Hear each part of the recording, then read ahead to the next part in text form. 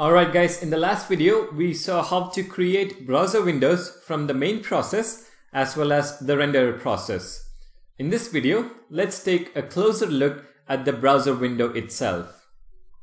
Now again, I have the Hello World app copied into a new folder and I have named it as browser window. So it has index.html, main.js and package.json. I've just changed a couple of things.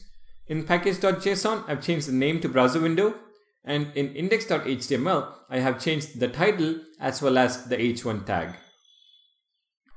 Now within the create window function, I'm going to remove the code so that we can start with the very basic scenario.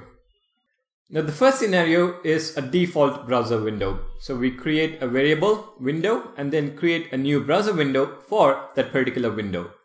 So if I run this application now, we should get a browser window. And by default, Electron specifies a width of 800 pixels and a height of 600 pixels. So the second scenario is where you can specify your own width and height for the window. So let's create a new variable. I'm going to call this dimension window. And let's create a new browser window for that particular variable. So dimension window is going to be equal to a new browser window. And within the parentheses, we can specify the different options for the browser window. Now I'm going to specify a width of 400 and a height of 400 as well. So let's save this and start our application. So now if you have a look, we have the outer window, the default window that is 800 by 600. And we also have our dimension window, which is 400 by 400. Now, of course, you can increase the height and width even though you have specified that explicitly. So that is fine.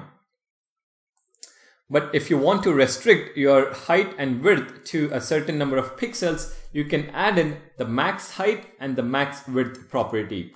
So over here, I'm going to add max width. Let's give this 600 and also max height 600. So now let's run our application. So we have our dimension window, which is 400 by 400, and I can extend it to 600 by 600. So the width is going to be 600, that's about it. And then the height is going to be the full 600, which matches the before default window. Now one point you have to make note of here is how you close your window. So if you choose File and then Exit, it exits the application itself. So all the windows close when you exit. If you want to close a particular window, then click on the window menu and then click on close, and only that particular window will be closed. Alright, specifying the dimensions is the second scenario. The next scenario is where we can specify a background color for our browser window. So I'm going to create another variable. I'm going to call this color window.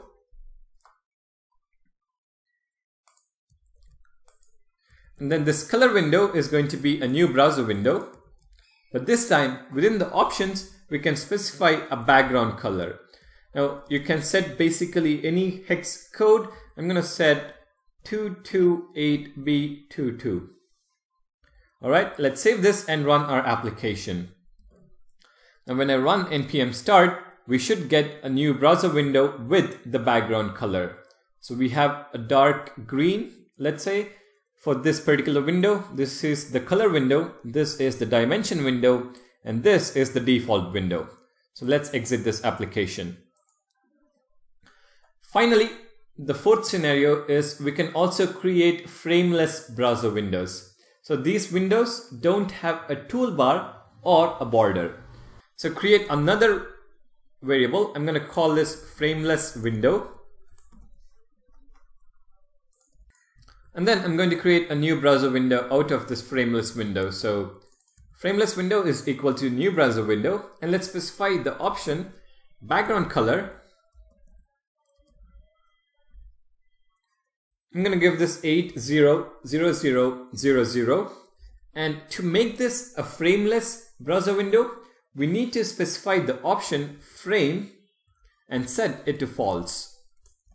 So now when I run the application, Alright, so this browser window does not have a frame, so no toolbar and also no border, as opposed to this one where you can see that this has a border and the toolbar. So these are some of the options concerning the appearance of the browser window. When it comes to the behavior, we have a few options as well. So let's exit this, and I'm going to comment out the code so far. Alright, in Electron, it is possible to create parent and child windows by specifying the parent option. So let's take a look at an example. I'm going to create two new variables, let parent window and child window. Now the parent window, let's create a new browser window. And then the child window is going to be a new browser window as well, but this time for the browser window or the child window, we are going to specify an option that says parent is going to be parent window. So basically this particular window has a parent, and what is the parent? It is the parent window. Let's save this and start our application. So npm start, and if you have a look, we should have two browser windows, but it is difficult to identify right away which is the parent and which is the child window.